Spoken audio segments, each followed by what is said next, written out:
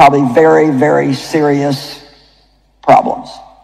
You might have sick loved ones. You might be raising a special needs child.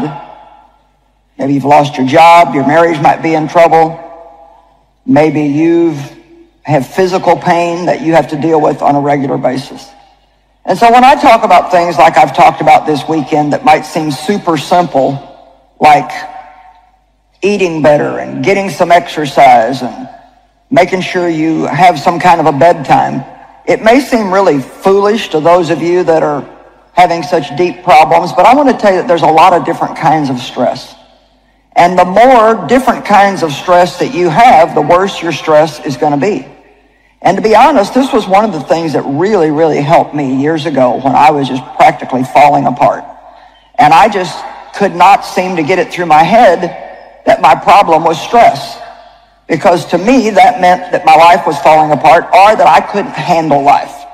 My mother had dealt with mental illness in her life, and just from being around that, I just couldn't seem to face that. To me, that meant that I was having a mental issue and that I didn't know how to deal with life. And so when I started reading books on stress, I had my eyes open to the fact that there's such a thing called thermal stress. That means when you go in and out of heat and air conditioning, that puts a stress on your body. Now, that doesn't mean that, you should avoid heat and air conditioning. I'm just trying to show you that there's many things that put stress on our body. Worry puts stress on your body. There's financial stress. There's relationship stress. There is nutritional stress, which means that you just don't have the right amount of different things in your body. I mean, you can be missing one electrolyte and it just absolutely mess you up mentally. And so I've done a lot of study on nutrition. In my journey of healing, I had to go at it in a lot of different ways, and I continued to work the whole time. I didn't have a nervous breakdown or anything, but my body was just falling apart. I was just having all kinds of problems. And a lot of times when you're having a lot of problems that nobody can seem to find an answer for, it is stress. Whether you want to admit it or not, it is stress. And you can do a lot about alleviating stress besides just take medicine.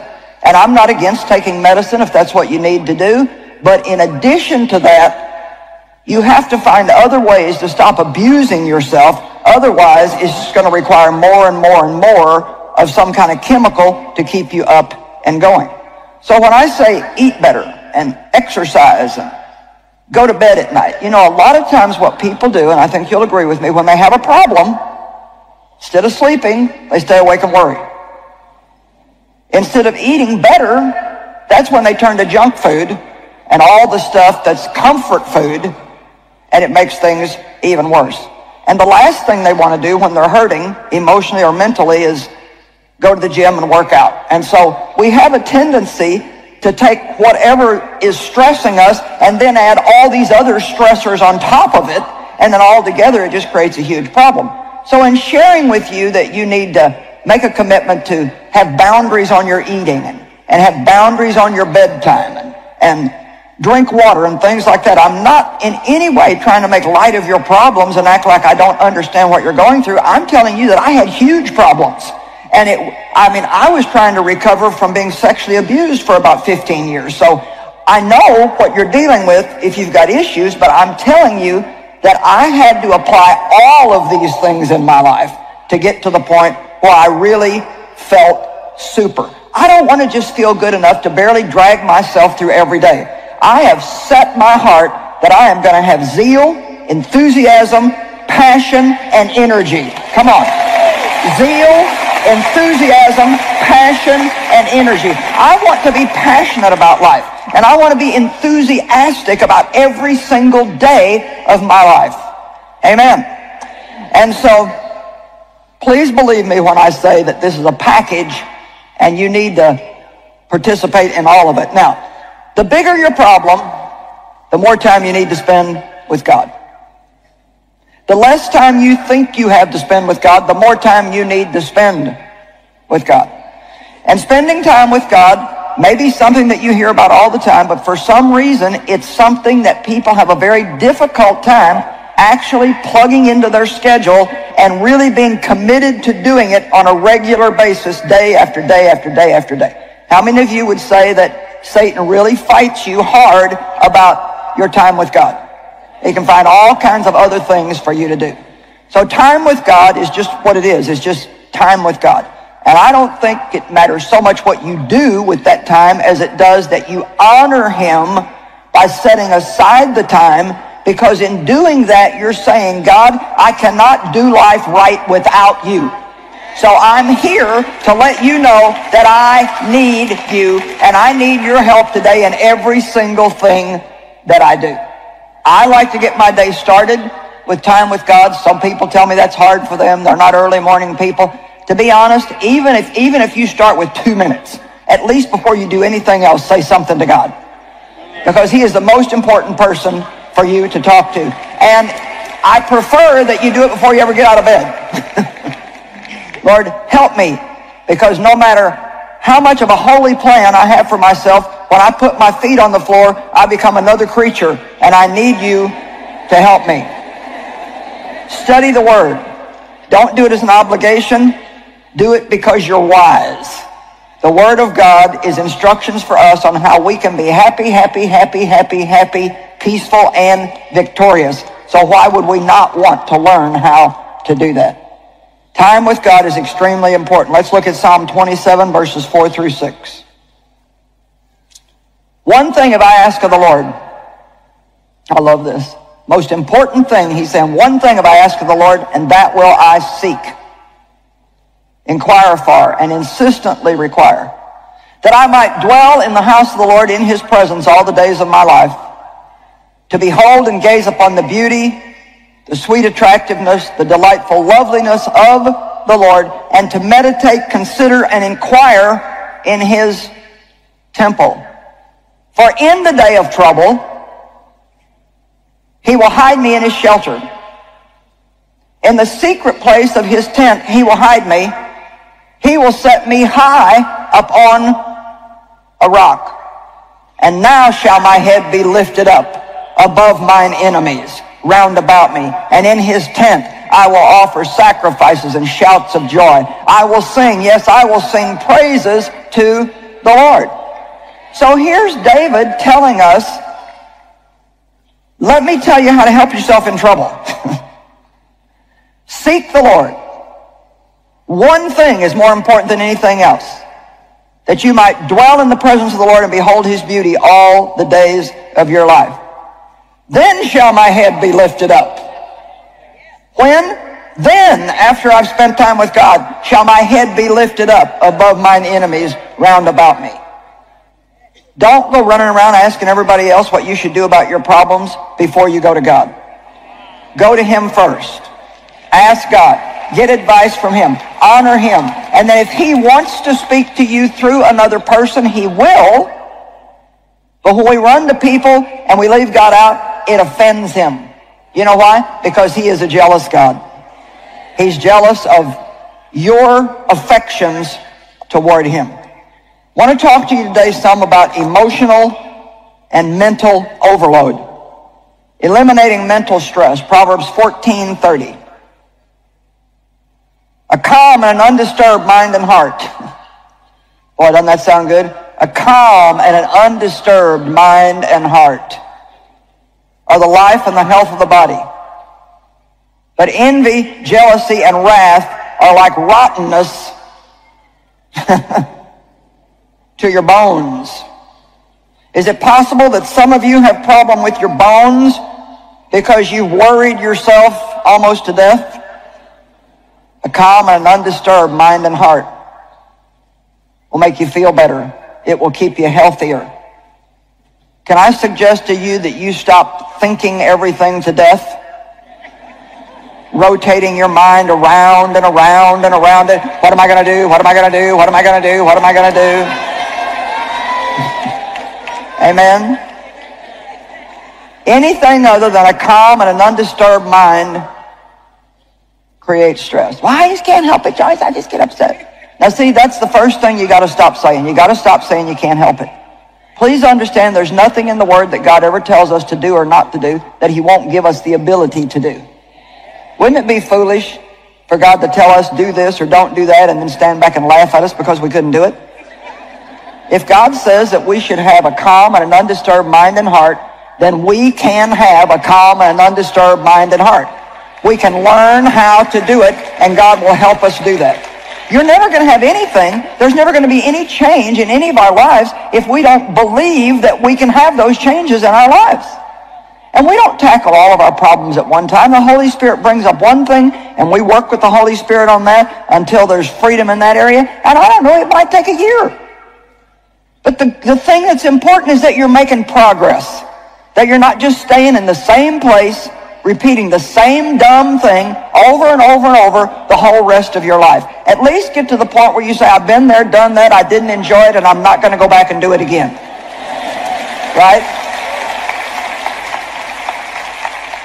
Well, I can't help it, Joyce. I just worry. Well, yeah, actually you can, because God says not to worry and to cast our care on Him, and it's all about trust. If we trust God more than we trust ourselves, then we can stop worrying. I said, if we trust God, see, when we worry, we're saying, I'm going to find a way to solve my problem. I think that I am pretty smart, and if I think about this a long time, then I can come up with a way to solve my problem. Is that not what we're doing? I believe that I can figure out a plan here to get myself out of this mess. Well, what we need to do is say, God, I am not smart enough to run my own life. And in all probability, it's my fault that I'm in this mess to start with. I'm pretty sure I've probably done some dumb thing and don't even know what I did. And so, God, I need your help. I need your wisdom. You show me what to do because I can't do it.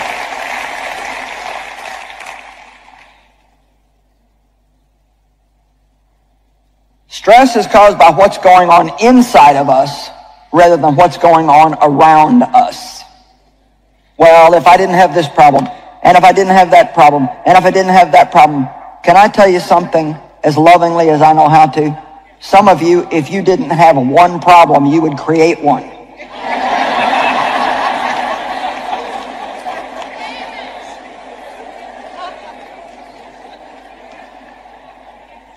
I mean, just saying, you know. Now, there's some things that we have, and we need to face the fact that we have them and stop praying for things that we already have. Peace. And I talked about this on Thursday night, but I'm going to go over a few of these scriptures because there's about 4 scriptures in this series of teachings that I feel are extremely important for us to understand. So in John 14:27, Jesus said, peace I leave with you. He left it. It's here. My own peace I now give and bequeath unto you.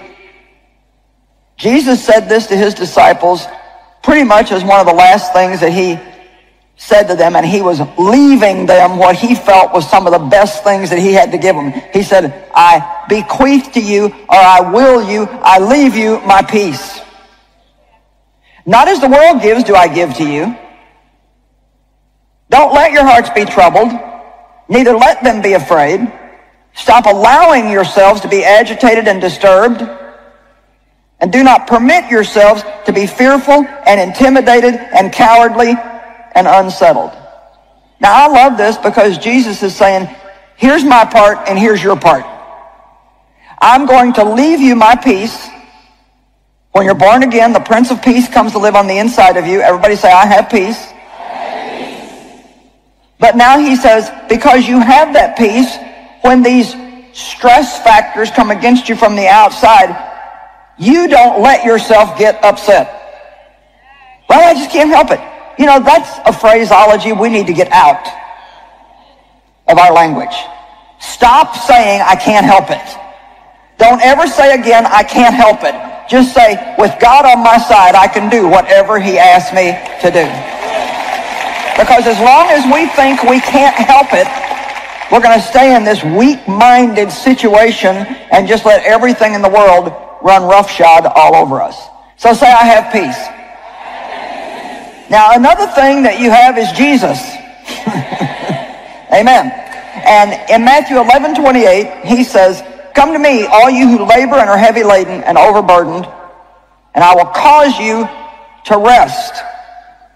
I will ease and relieve and refresh your souls." Don't you love that? I feel better just reading it. Matthew 11:29, "Take my yoke upon you and learn of me." First of all, he says, "Come to me and I'll take care of this problem." Well, we love that part. Yes. Make this all go away. I mean, people were so enthusiastic on Thursday night when I said what I was going to teach on. I mean, this place just erupted in joy. But you know what? They got a little quieter as the evening went on, and they found out that I didn't have a magic charm to make all the stress go away, that what was going to happen was they were going to come to Jesus, and he was going to teach them something about why they were stressed out, and then he was going to help them make a change in their life. Are you with me today? That would then prevent the devil from getting back in. If God does nothing but rescue us and we never learn anything, we will just keep repeating the same stuff over and over, just with a different name on it. And you know that from your own kids. If you just rescue them all the time, they never learn anything. So God's not in the rescue business. He is in the redemption business. But he teaches us. The Holy Spirit has been given to us to be our constant companion in life. Jesus told his disciples, "I'm going to go away, but you're actually going to be better off because I'm going to send you the Comforter." And the reason why Jesus said that is because he could only be in one place at one time, but the Holy Spirit can work in and with every single one of us every day of our lives, no matter where we're at or what we're doing. He can be with every one of us intimately and personally. And he is the teacher. He doesn't just rescue us. He teaches us how to live life differently so we can have the life that Jesus died for us to have. And people who tell you that if you serve God, all your problems will go away, they are just flat out lying. Amen? So you come to him and he teaches you. So everybody say, "I have peace." Say, "I have Jesus." 2 Timothy chapter 1, verse 7. "For God has not given us a spirit of fear, timidity, cowardice, craven, and cringing and fawning fear, but he has given us a spirit of power and of love and a calm and a well-balanced mind and discipline and self-control." So, let's get it. God has given us a calm. The mind of Christ is a calm and a well-balanced mind. The mind of the flesh is the one that gets all upset. And we have a spirit of discipline and self-control. So everybody say, "I am disciplined. And I have self-control. And I have peace. And I have wisdom, and I have Jesus." Now let me ask you, with all of that, how could your life be messed up?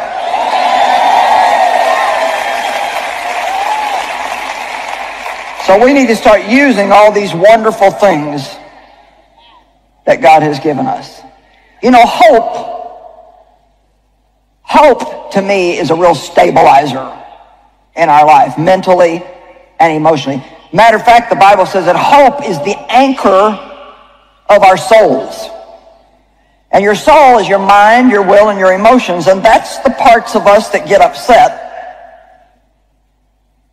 Actually, you have peace in your spirit.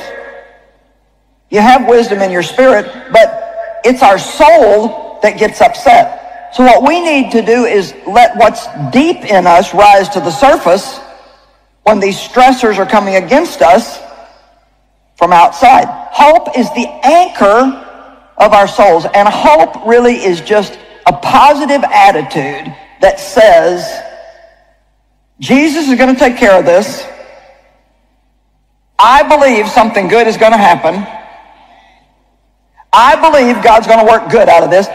Satan wants us to be hopeless.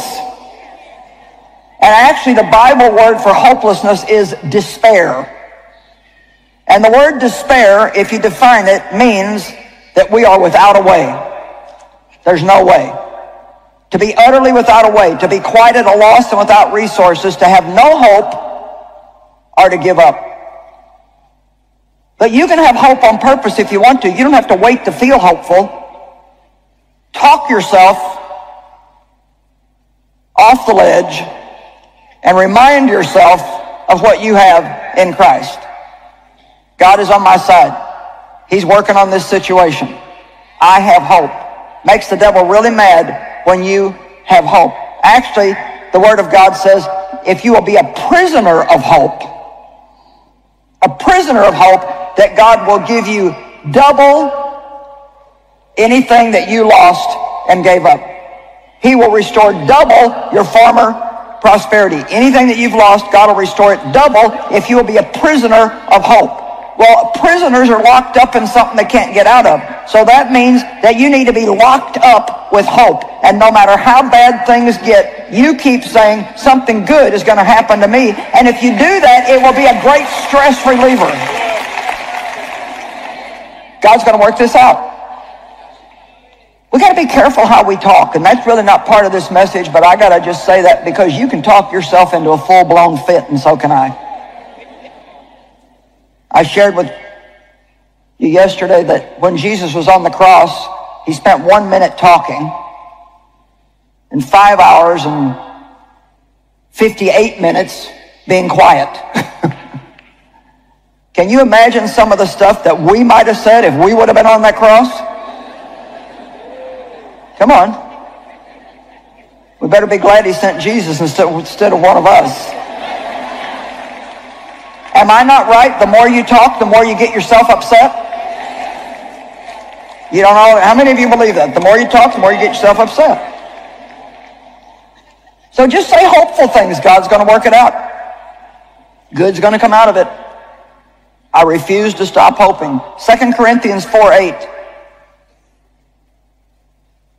We are hedged in and pressed on every side,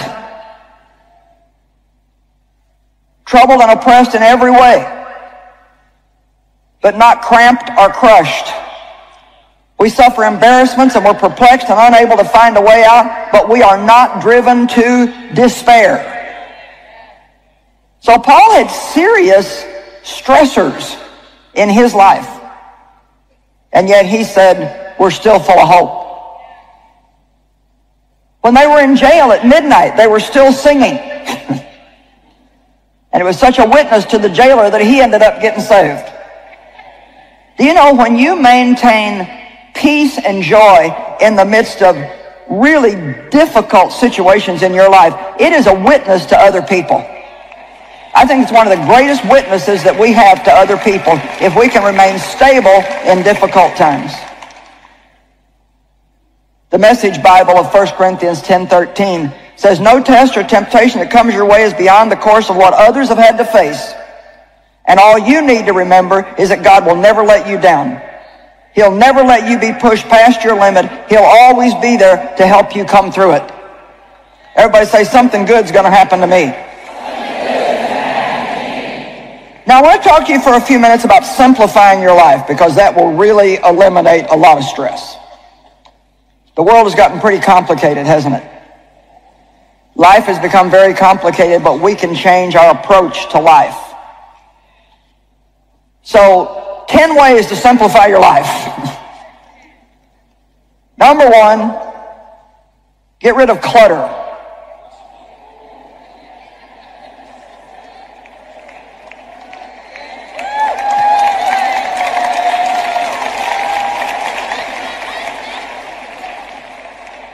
That just means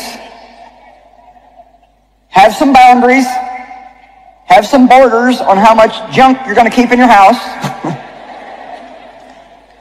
If you're not using it, lose it. Amen?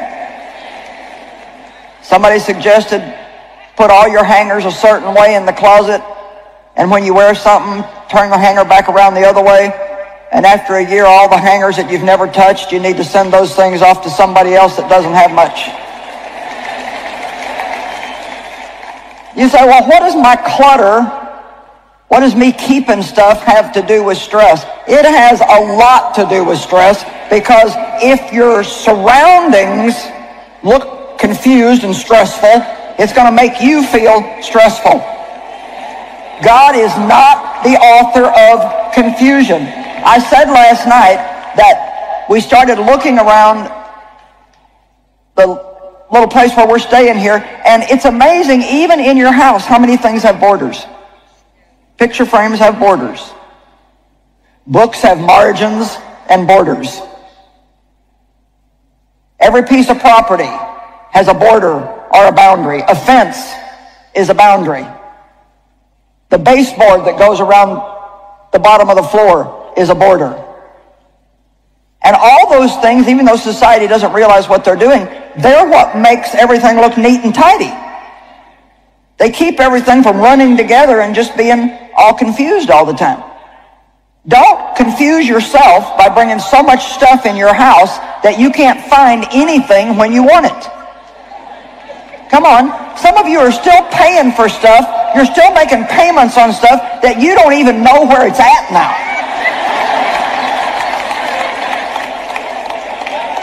Amen? You don't even know what you did with it. You bought it because it was on sale. Good sale. This is a good deal. Yep, I put it on the credit card. Good deal. Can't pass this up. You'll probably even forget you own it, and then 2 years from now, when you need one, you'll go out and buy another one.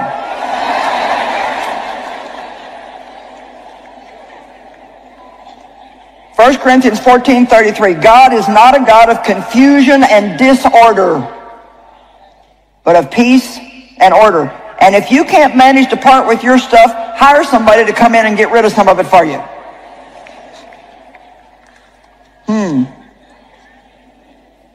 Number 2, when you want or need something, ask God to provide it and forget about it. Ask God to provide it and believe that if it's right for you, that He'll give it to you at the right time and the right way. Don't stress yourself out trying to make things happen in your life that only God can make happen. Let's just say you really want to be the worship leader at your church. Well, ask God. God, if that's the right position for me, then I pray that you'll help me get it. If you need to apply for it, apply for it. But then don't get mad because somebody else gets it, and don't be worrying all the time about who's going to get it. Trust God. It is amazing how much more peace we can have if we just trust God. And I don't have time to go to these scriptures because I've still got a lot of stuff that I want to share with you before we're done today. But James 4:1 and 2 have been very life-changing scriptures for me. And James chapter 4, verse 1 starts out and says, what leads to strife and feuds and conflicts and quarrels? They arise from all the stuff that you want. And then verse 2 says, you're jealous and you covet what other people have, and your desires go unfulfilled, and you even begin to hate people who have what you want. You burn with envy and anger. You're not able to get the stuff you want, so you fight and you war. Big answer here, you do not have because you do not ask. Boy, I love that. You don't have to try to make things happen in your life. You can pray and ask God, and if it's right for you, God will open the right door at the right time. And we can even go so far as to thank God if He doesn't give us what we want by just believing that He knows better than we do what's going to be right for us. I believe there's people here today that you're just all stressed out over something that you want, and you've been trying to make it happen, and it's not happening. Just ask God and then trust Him that if it's right, He'll give it to you. One thing's for sure, if God can't do it, you can't do it. Amen? I tell God that sometimes. I'm not messing with that, God, because if you can't do it, I sure can't do it. I'm going to stay in peace and watch God work. Number 3, be yourself and stop trying to impress people. Boy, that's a stress reliever. My gosh, I'd be dead from stress if I was up here as much as I am feeling like I had to impress everybody. You can pretty well tell with me, what you see is what you get. I mean, this is just me. I'm the same way pretty much everywhere I'm at. Except I don't talk quite as loud when I'm out in public. But that's one of the best compliments that people give me who know me personally. Joyce is just Joyce. We don't have to try to impress each other. We don't have to pretend for other people. We don't have to compare ourselves with other people. We don't have to compete with other people. Just be yourself.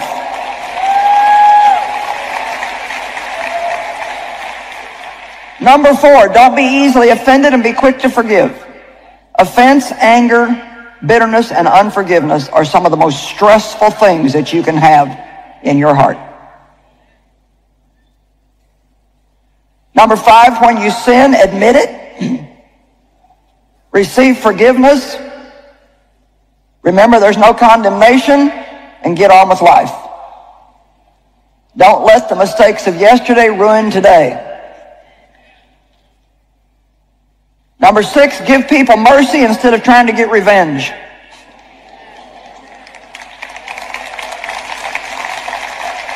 It kind of goes like this. Well, you don't deserve it, but I'm just going to let that go. That's your thought process.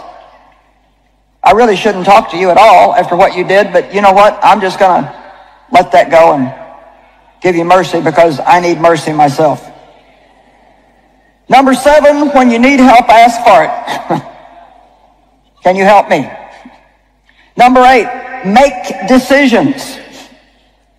Stop being so indecisive about everything. If you're really indecisive, you can get stressed out trying to figure out what you want to choose off the menu in a restaurant.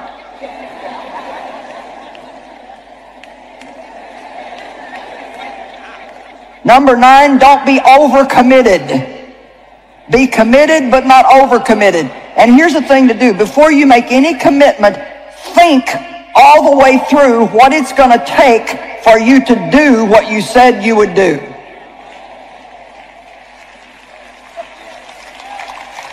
I've had to learn to do that with speaking opportunities that come along. Different opportunities to do different things. And I do say yes to things, but I've learned if I don't think through the process, it's too easy to say, oh yeah, sure, yeah, amen, count me in. And then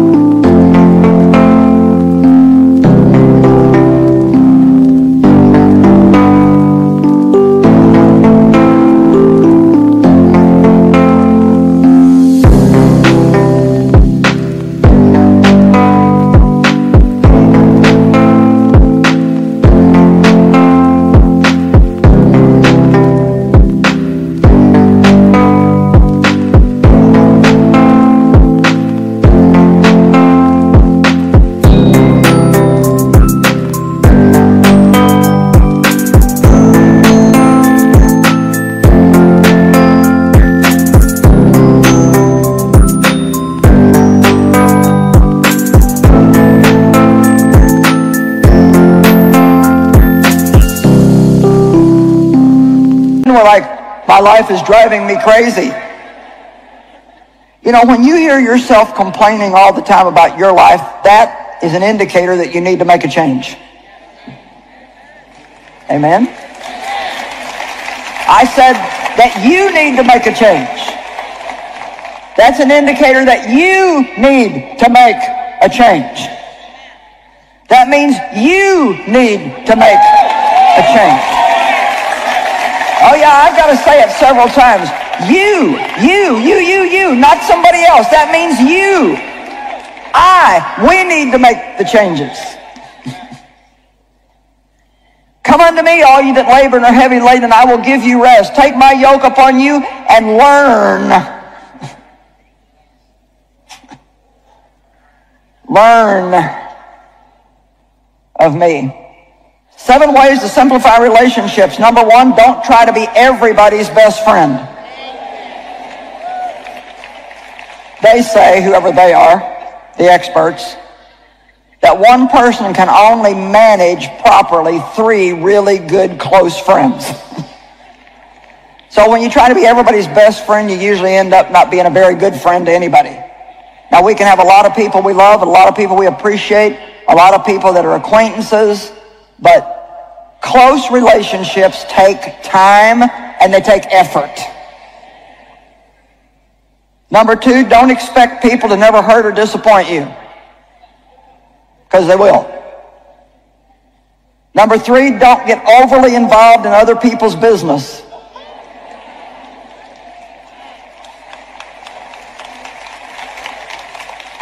Boy, some of you are all stressed out right now over somebody else's problem. Don't you have enough of your own? Don't get, I love the Bible word, entangled in the affairs of this life. Number 4, don't give advice that people don't want. Number 5, compliment people 100 times more than you criticize them.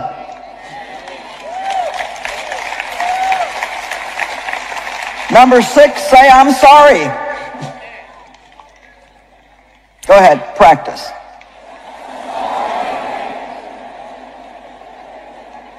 Now let's say it with a look on our face like we mean it.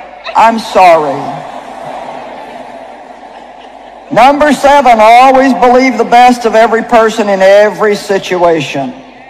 Amen? All right, now, just a few more things. Hold your peace. Hold on to it. We've kind of talked about that, like talking yourself off the ledge. And, you know, peace is ours and we need to hold on to it. We need to keep it. But let me just quickly go through some scriptures. Exodus 14:14. The Lord will fight for you and you shall hold your peace and remain at rest. Wow. Job 13:5. Oh, that you would altogether hold your peace. Then you would evidence your wisdom and you might pass for wise men. Isaiah 26:3. You will guard him and keep him in perfect and constant peace, whose mind, both its inclination and his character, is stayed on you. Worry is revolving your mind around and around and around the problem. But when you consider what God can do in your situation, then you can stay in peace. And Philippians 4, verses 4 through 7, basically tell us to be joyful and peaceful. Rejoice in the Lord, and again I say rejoice. Be anxious for nothing, but in all things by prayer and supplication with thanksgiving let your requests be made known unto God, and the peace that passes understanding shall keep your hearts and minds in Christ Jesus. So joy and enjoyment reduce stress. Laugh. Laugh away the stress. Laugh yourself into some good health. You say, well, there's nothing funny going on in my life.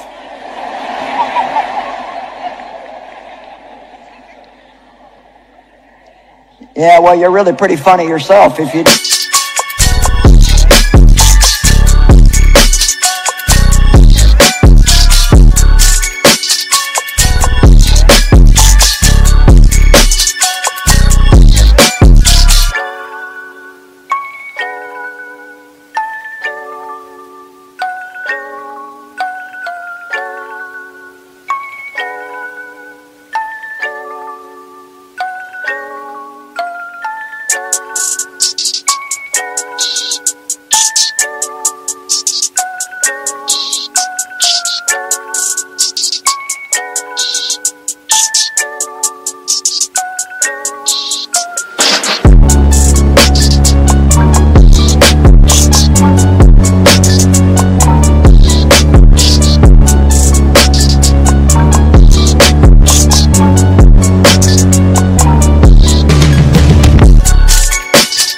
just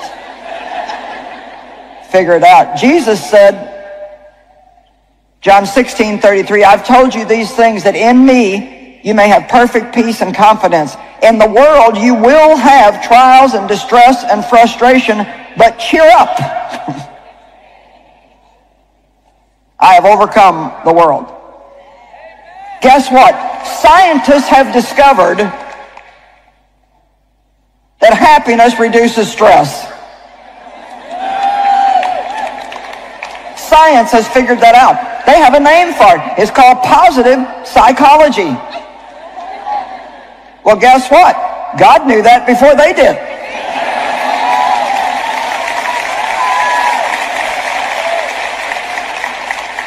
Honestly, I get so tickled with all the experts and all the things they know. Yes, scientists now tell us that one of the top 5 ways to relieve stress is to do something you enjoy. Hello? I'm not a scientist, and I told you that yesterday morning. A happy heart is good medicine. You know, joy can come from just doing something that you enjoy. Amen? I made a plan for me when I get home for the next couple days. You want to know what I'm going to do for the next couple days? Let me see if I can figure out where I put it. Okay.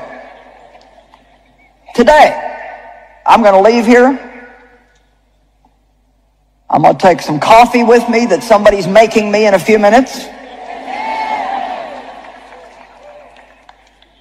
I'm going to enjoy some of my coworkers on the plane going home. Yes, I'm going to enjoy them. I've already decided I'm going to enjoy them.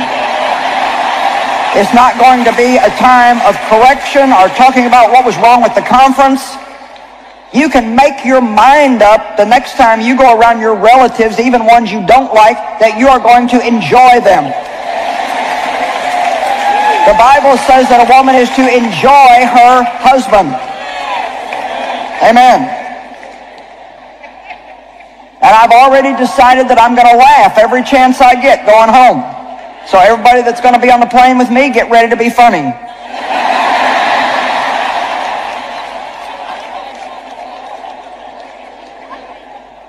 I'm going to get to St. Louis and eat at my favorite restaurant.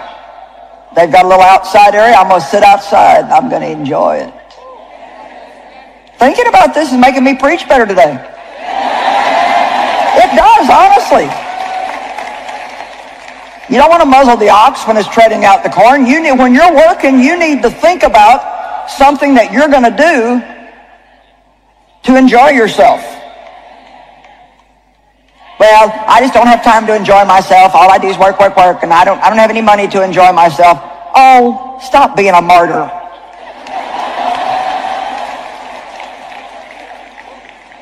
You know, some of us just don't do anything to make ourselves happy, because if we did, we wouldn't have anything to complain about.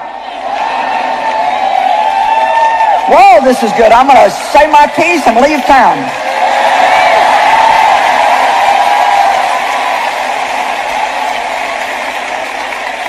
Take a break. Do something you like. Not only that, I've already got my plan for tomorrow. You want to hear that one too? I'm going to get up in the morning, and like I do every morning, I'm going to spend my time with God. Then I'm going to walk and pray. Then I'm going to do some packing I need to do. And then I may do a little editing that I still need to finish on a book. Then I'm going to go out to eat with Dave, and I'm going to eat pasta.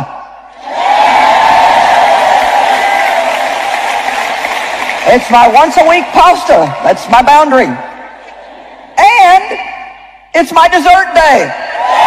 Whoa! What a day I'm going to have. And you know what? By the middle of next week, I will have traveled back somewhere else, and I'm going to be doing a television show and interview for 45 minutes and teaching for 45 minutes. And that's okay, because if I take...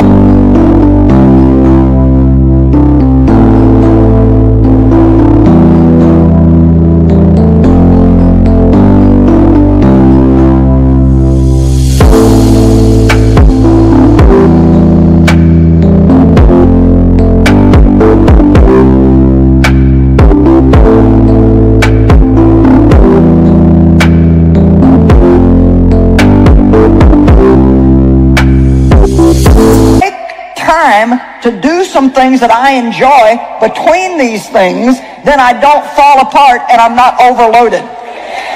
Amen? And whatever it is that you're dealing with in life, do yourself a favor and work in some things for you that you enjoy. Whether it's a 5-minute little mini vacation or whether it's getting away from everything for 2 whole days, you cannot survive if you do nothing but work, work, worry, worry, work, work, get no sleep, eat junk all the time, worry, worry, fret, fret, try to impress people. We don't have to live all stressed out and overloaded. Jesus said, "Come unto me, all ye that are weary and overburdened and overloaded, and I will give you rest. Take my yoke upon me and on you and learn of me." Come on, give God a praise.